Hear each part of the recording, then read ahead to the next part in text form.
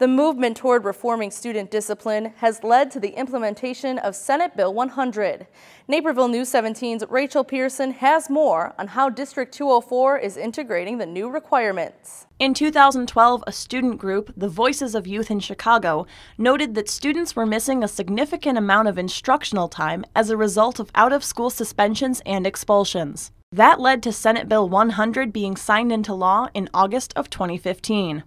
The new legislation made out-of-school suspensions and expulsions only feasible if all other disciplinary measures have been exhausted. They can include activities that you would provide through our regular education curriculum, SEL, health, character ed, classroom management, assemblies, in schools, detentions. All of those are just a small example.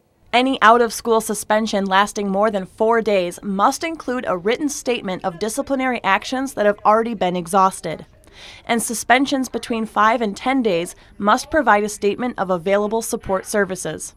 Every student must be afforded the opportunity for makeup work.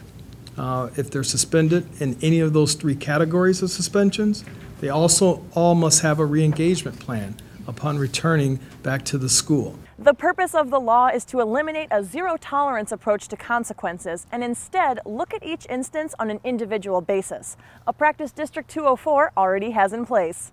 We have always tried to look at our discipline on a case-by-case basis. We will have to make some subtle changes at the middle school and high school to make sure that we're in full compliance with that. But again, we have always looked at student discipline on a case-by-case basis. The law aims to shift schools from a punitive to restorative system and will be effective in September of this year. Reporting for Naperville News 17, I'm Rachel Pearson. The school board is still the governing authority for expulsions, which can last up to 2 years.